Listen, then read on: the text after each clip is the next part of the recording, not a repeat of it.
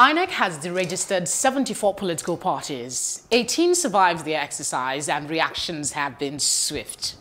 Plus, the announcement of the Northern Security Operation, Shege Kapasa, is facing its criticism, just like its southwestern counterpart, Amotekun. This is Plus Politics, and I am Felicity Ezewuike.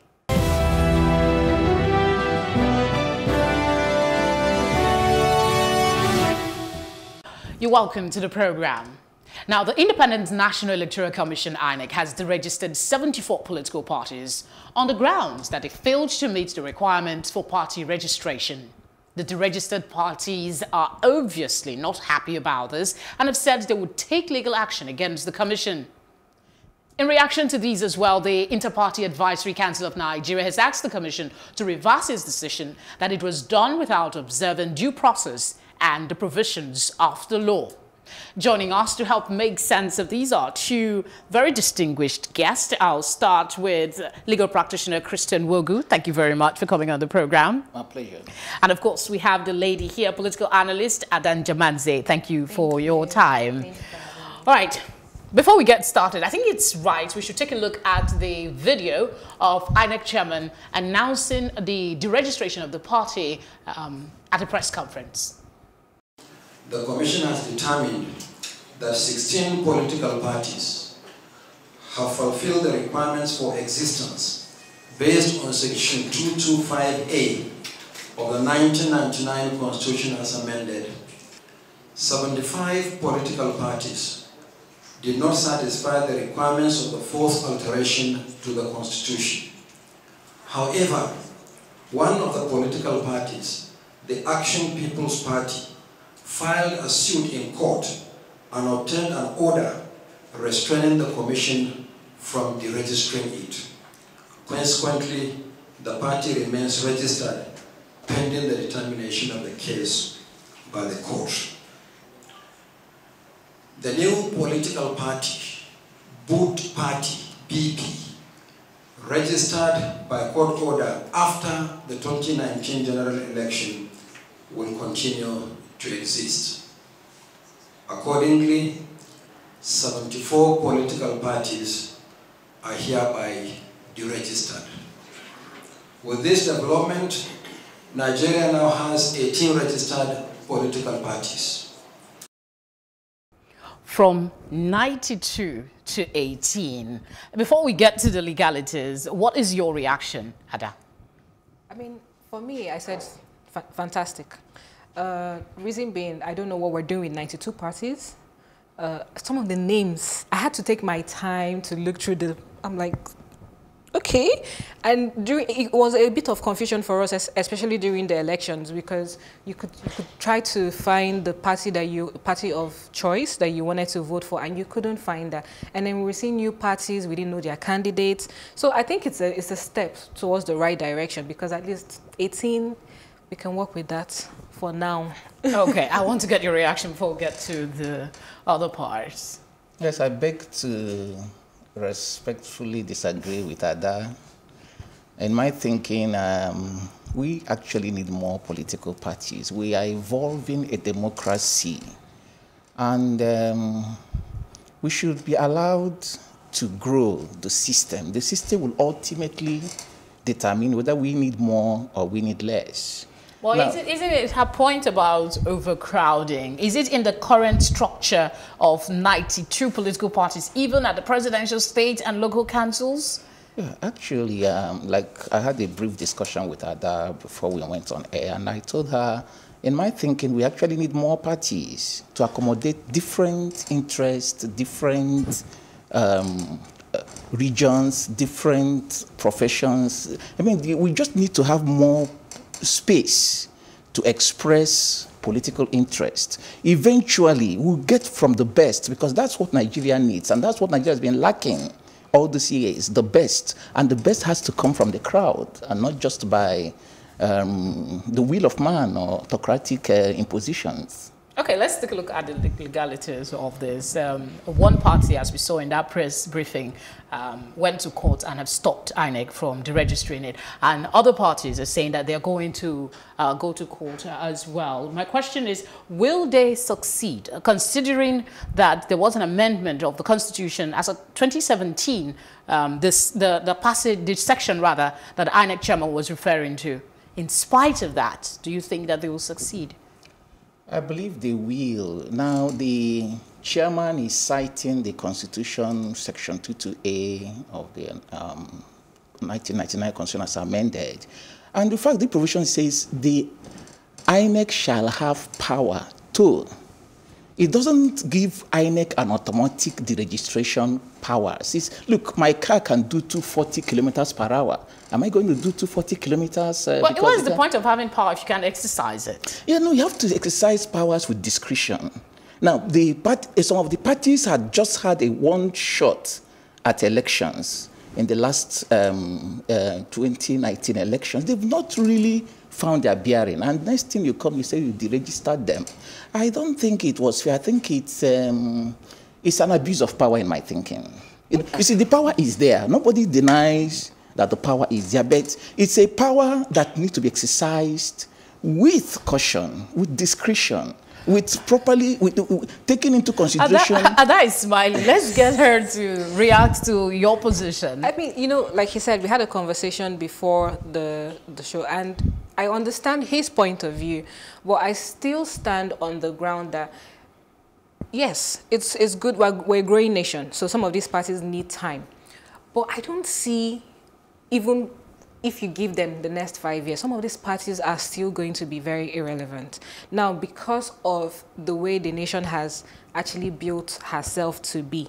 So I think, for me, I feel like yes, we want to try to allow people opportunity to express their political views, but we also want to build a strong nation, and we can't afford to be at that position where we have too many divided opinion, when we can actually come together, form a stronger opinion, and let that opinion be louder than the parties that have been there for over 10 years. You know, while you were speaking, you actually was taken aback by your position, because most lawyers that I've spoken with say, yes, they should reduce the number of political parties. So you're saying that we should increase them, just puts a lot of question in my head. And one of them is, if we have this, one of the things you mentioned was the aesthetics. People can barely remember these parties. And from your own assessment, in the last election, they could barely put up candidates, not to talk of,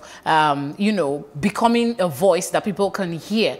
Wouldn't it be more productive if they pull their forces together, like some of these smaller parties, come together, be stronger, and have more weight? Now you find that, let's even take that for granted without conceding that that's what we need. The process of getting there would not be the way I think the INEC chairman had gone with it. Now, look, these parties, they had rigorous registration processes. They should spread across the nation. There are certain requirements. I've been involved in party registration. And eventually, INEC registered them based on and of course, refused to register others. So that means that this ones had scaled trees, like somebody had gone through the university and gotten a first class, and next time you come and say, well, it's been revoked. Yes, so what would have been the right way for INEC to handle this situation now? I think two ways. I was thinking about two ways. One, it could have gone judicially, go to the court, because it has powers. It has been given powers to do something. In fact, it's like INEC shall have powers. Now, I believe it needs another intervention, either the legislative house or the court, to actually put that in perspective, so that in the course of appropriate hearing, every other person can come in with a view that will ultimately produce a balance. You could say, yes, this was considered opinion, but unilaterally going on air to deregister parties that had appropriately been registered, going through due process, in my opinion, is inappropriate. Like I said, I'm beginning to see your point, but then the argument still persists. Let's move a little away from that so we can capture as many areas as we can of this conversation, and that's some of the reactions that are coming in. We have IPAC, that's the Inter-Party Advisory Council in Nigeria. They're saying that the registration of the political parties, the decision runs contrary, let me use the word, contrary with the provisions of the law. Does it really? I come back to you. Yeah, really, thanks, Felicity. The point is, IPAC is saying that they are in court with INEC already, not to deregister parties, and that the ruling is going to come on the 17th of February. Yeah, I think I saw that story, but it wasn't confirmed whether the case was actually in court. Or... Well, that's a matter of, any matter in court is a matter in the public jurisdiction. Anybody can do a search. So do you think that INEC is preempting? Yes, that's exactly what if it's actually in court, and I don't see why IPAC should come and say they have a matter in court if it's not in court. It means that INEC is actually running contrary to the rule of law. It's undermining the court system, and for an arbiter of that magnitude, it's not right. All right, let's take another reaction. This time is from the national chairman of the All Grand Alliance Party, AGAP, I think that's what it should be, AGAP, Oke Shikwendo. He's describing INEC's decision as unconstitutional and an evidence of misplaced priority. He obviously agrees, but do you?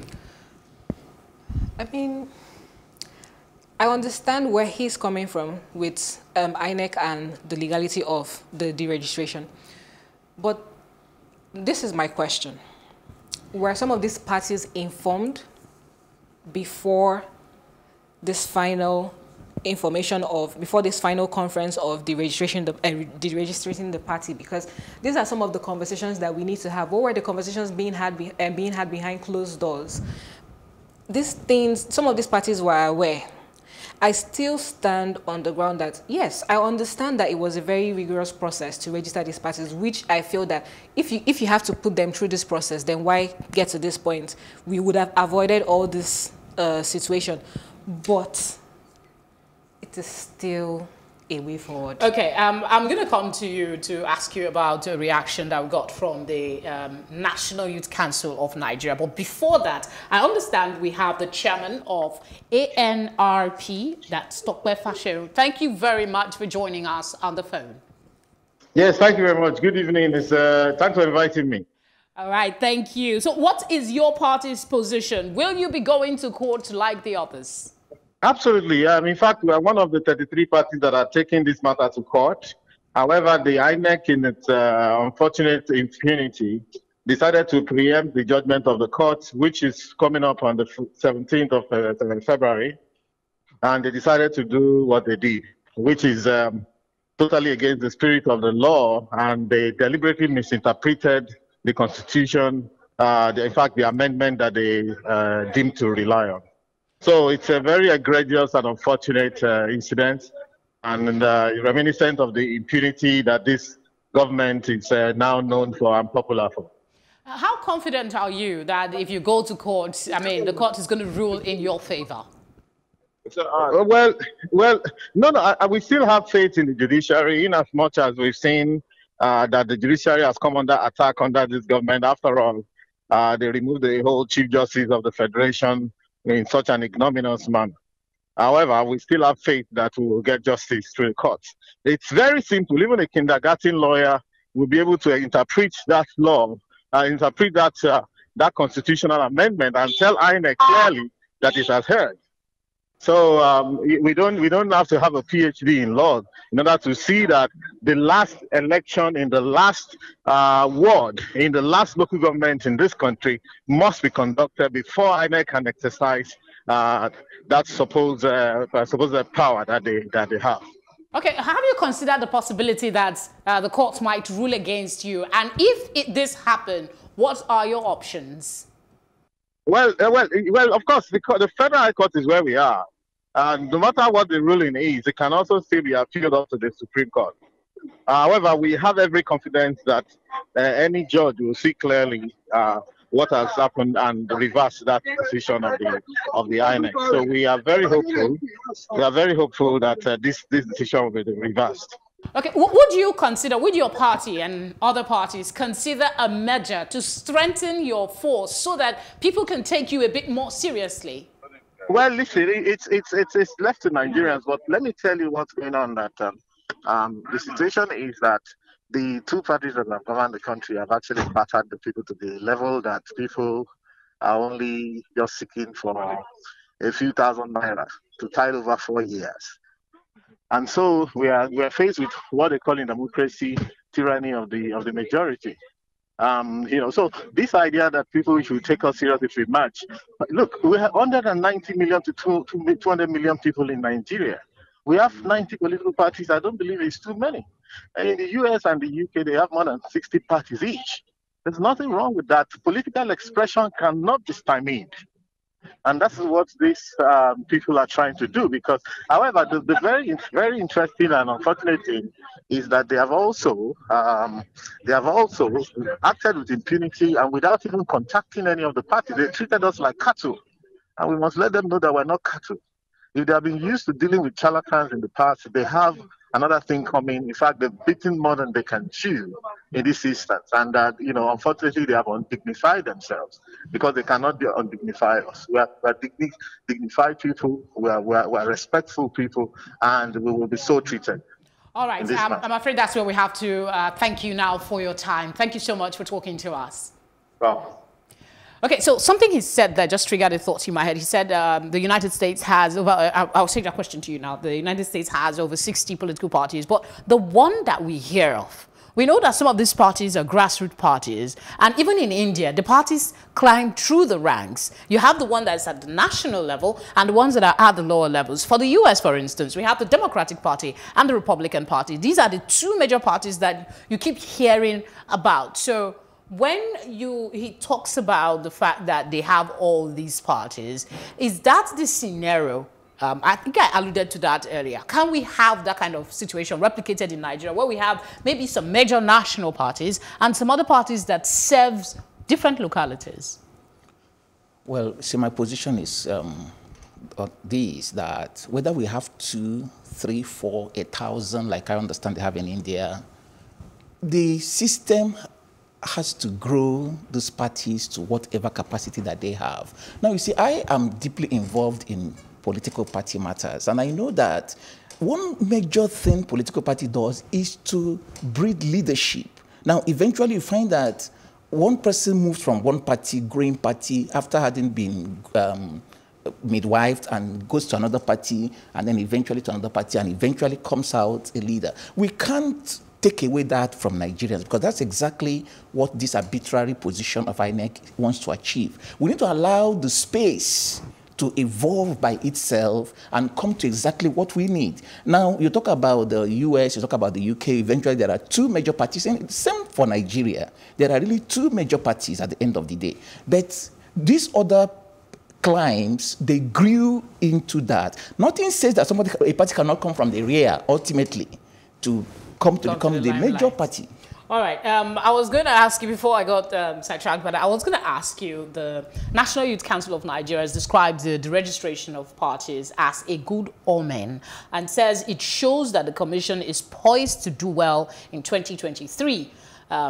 Does it really, besides the aesthetics that you mentioned, of what benefit is this deregistration? Will it allow INEC to be a bit more effective?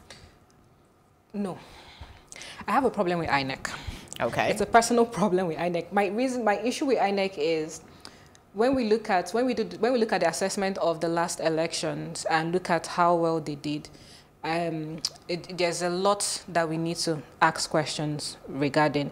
Yes, when it comes to the party, I still stand my ground and say yes, I support the deregistration, but we also have to. I understand what he is saying. It allows the opportunity for freedom of political speech. But now we're looking at Nigeria now. Okay, let's look at the reaction of the two major parties. We have the APC coming up to endorse INEC's decision, and one of their spokesperson, what is his name now? Yekini Nabena, he is saying that it's a good thing that Nigeria should consider having a two-party system. In your opinion, are we ready for that?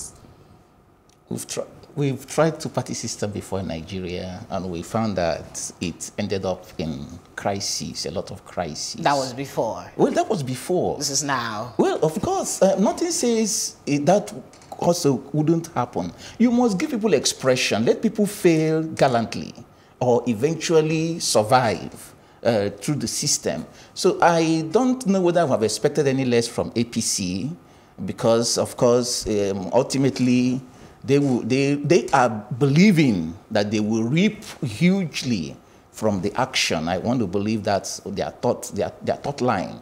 But really, for the good of the nation, for the good of leadership, for the good of democracy, look, there is even no problem if ultimately due process is followed and the registrations becomes the ultimate goal. But in this case, yeah, you have a problem with the way process it was is wrong, done. and that's process is as important, if not more important, than outcome. You saw the party chairman saying that they never had anything about this. That tells a whole lot for a nation. Okay, I'm thinking about asking you on, I think I've asked you this already, what better approach INEC would have taken, and you said due process. So I'm going to leave it there and go to you. Still on the APC reaction, they're saying that the umpire has done well, like I said, and they're going to allow for more serious players and more serious parties to come into the Nigerian political scene. Is that something you emphasize as a result of this deregistration? No. Do you believe that statement? Yeah, it's not my opinion. I agree with him because everybody would say to the benefits of their own political party. But the thing now is, what's like you said, I understand that there's need for process, but again, what's the opportunity that APC has been letting the younger people? What opportunity have they been given? We haven't really received that. It's the same people over and over again. So I really don't see that changing. I just see that they see the deregistration as an opportunity for them to keep being one of the powerful parties of the country. That's just it. All right. I guess final thoughts before we wrap this up. I really think INEC should reverse this decision and promptly so that it doesn't enter into another crisis. Nigeria is actually, we've not been concentrating on development. It's just been from one crisis to the other, judicial crisis, legislative crisis, executive crisis, security crisis. I don't think the INEC chairman should add to all of that crisis. Thank you very much for coming on the program. Thank you so much. I'll be back with you guys in a bit, but let's go for a short break. And when we return, we'll be talking about Operation Shege Kapasa, experiencing post-birth pains. Stay with us.